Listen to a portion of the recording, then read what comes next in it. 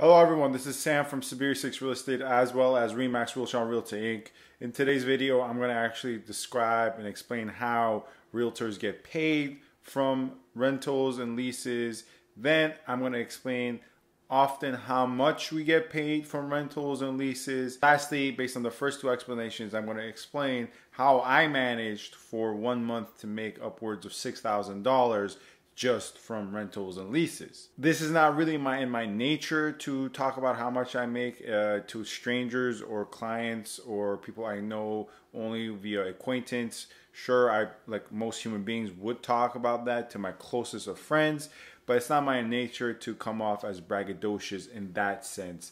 Thus, I feel a little awkward doing this. All right, so how do realtors get paid from rentals? Let's address this first. If you've watched my other video about how realtors get paid in general from purchase and sale, it's much like that. Basically, just like how we get paid from purchase and sale, the seller, in this case the landlord, pays both sides, the realtors, and the commission is withdrawn from the deposit. Now with purchase and sale, the deposit is a percentage of the sale price amount. However, with rentals and leases, assuming a year-long contract, it's based on the monthly rent. So for instance, if you have a property for rent and I as a tenant want to rent it, my deposit, this is the standard typical thing in where I work, is first and last. So meaning if your property for rent is $2,500 a month, I give you $5,000 because first and last is 2 months, and 2 times 2,500 is what? $5,000. Me as a tenant, once I submit this deposit,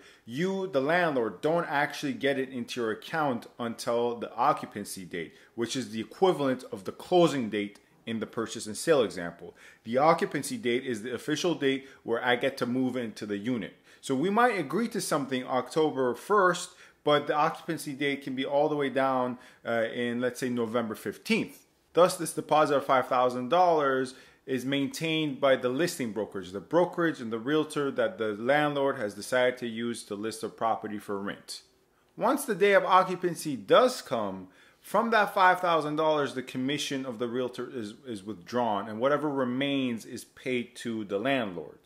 Now, the standard rate where I work is half a month's rent, meaning half a month's rent from the tenant side agent and half a month's rent for the landlord side agent. And once again, 0.5 plus 0.5 is 1. So half a month's rent here, half a month's rent there is 1 month's full rent, meaning of that $5,000, 1 month's full rent, which in our example is $2,500, is withdrawn and dispersed to the realtors. Hopefully that explains it pretty quickly and pretty efficiently, and you guys get the idea. Now, all these things can be negotiated and changed on a case-by-case basis, but on average, this is the case. First and last is the deposit. Half a month's rent is the commission amount and commission rate. Deposits more so are movable and a little flexible. The elastic in a sense where you can negotiate for more upfront, and depending on how the dynamics are at play, the deposit amount differs. Now, how much do realtors get paid? Well, if I mentioned the standard rate is half a month's rent and ranging on the average rental amount, right? For detached homes, at least in the GTA, you can have anything from $2,200 to $3,500 to $4,000. Once you go south of, or rather north of the $4,000 figure, you're looking at luxury rentals, right? For condos, you start anywhere from the 1600s, and once again, you can go all the way up to the luxury prices. For basement apartments, you have something as cheap as $1,100 upwards of really big, high ceiling, large basements for $2,200 in some cases. So assuming half a month's rent as the commission rate, and assuming that the landlord is working with the agent and the agent is only working with the landlord, and the agent is not representing both sides, like I will talk about later in this video, half a month's rent comes to anywhere about, honestly, $600 to, in some cases, $2,500 to $3,500. That's, I would say, I know that's a big gap, but I'm accounting for a lot of variables here, and I would say we make that much from rentals. Now talking about myself, unfortunately, okay? Let's move on to that part. Now, how did I manage to make upwards of $6,000 in 1 month? Now, once again, I want to clarify that I'm not bragging. I don't make that much from rentals every month.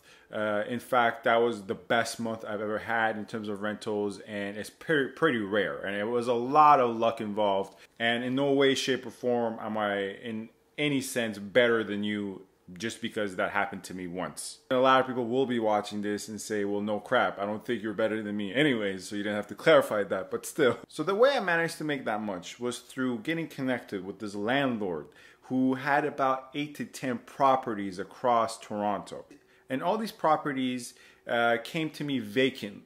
Now, I only in this month worked with the ones that were around $2,000 to $2,700. I didn't work with the $4,000 homes in this 1 month. Also, I got lucky in the fact that all of them were vacant at the same time. Thus, we were trying to move in tenants in this very month for 4 properties at the same time. That means if I was successful to get tenants for 4 properties in that 1 month, I had 4 closings that 1 month. That means 4 commissions that month. So for one of the properties, the rental amount that we were asking for was $2,300. For that, as a person representing the landlord, I took home $1,150 prior to my cut with the office, obviously, because I got half a month's rent because I was only the landlord side. Another property we had was for $2,500. Now for this, I represented both sides. I brought in my own tenants while representing the landlord.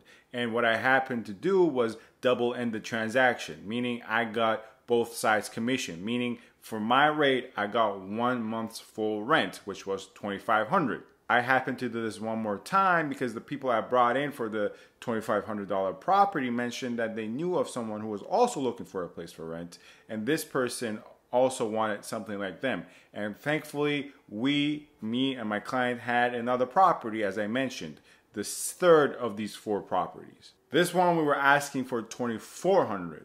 And once again, I was representing both sides and I managed to get $2,400 from this transaction. Now what happened with the 4th property was that I did bring my own tenants one more time and the landlord was okay, and we obviously screened these tenants with both sides. And what happened was I realized, you know what, for the long run, for my relationship with this landlord, and the landlord obviously wanted some sort of discount because she kept on working with me, I took no commission for this transaction. I took 0. And hopefully to sow some better good faith in between us. And obviously this was the first time I had worked with her in any extensive capacity, right? I had only known this individual for 2 months at this point, right? So for this 4th transaction, I took no commission. And I want to end on this note and saying that, look, I had to work really hard this month because when you're representing both sides, all the paperwork is with you. All the showings, all the back and forth, all the negotiating. The tenant wants this, the landlord doesn't want this. The landlord wants this, the tenants don't want this. You have to screen the tenants, right? Just because I'm bringing both sides in and I would make more money does not mean I have to put aside my fiduciary and ethical responsibilities and just bring tenants just to make more, right? I had to make sure that, hey, just because I'm bringing these people, are they good people? I had to screen them, I had to ask them questions, interview them. Sometimes it looked like an interrogation, unfortunately. And I had to do a lot of running around, a lot of showings for people who were not even interested in these properties, just wanted to see them. And, you know, it was a lot of work. So it was not just me sitting on my butt signing papers. I had to run around a lot for an entire month to make this happen, just based on rentals.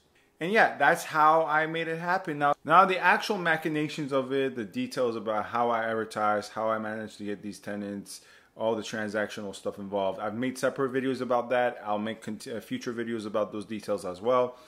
Feel free to watch the old ones and subscribe for the new ones coming up. But yeah, thank you for watching. Please subscribe, comment, rate, and review. My contact info in the description. Thanks.